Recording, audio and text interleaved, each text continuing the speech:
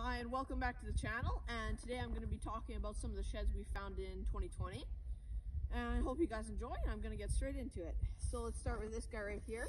Most of these are older ones, so not much of them are brown. So here's the first one. It's a nice like big and bulky 5-point shed, whitetail, and we found this right next to the road in one of our pastures, which is pretty sweet. And there's some of these right here. These are some of the mule deer sheds. We found this mule deer shed on some ice. There was a patch of ice and we found it just laying right on top. Easy to see. This guy we found, it's a really old one. We found this guy in, where was it? Just dug into the grass, I'm pretty sure. And this one we found also in the grass. This one's probably one of the oldest sheds we have.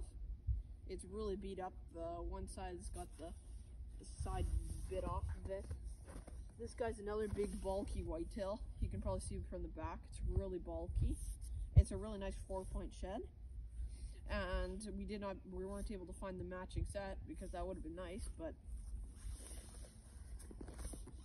this one right here, this one's a really cool one. It's bulky and has like a normal point there. Don't know if you guys can see that, but it has a really cool point there.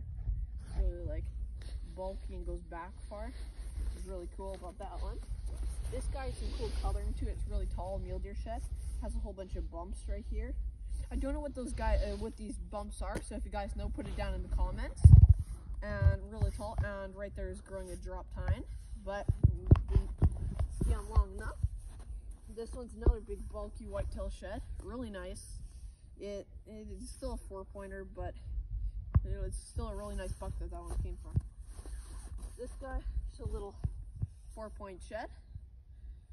It's a nice one, not the biggest, has nice genetics though, so there's that one. Older ones, let's see.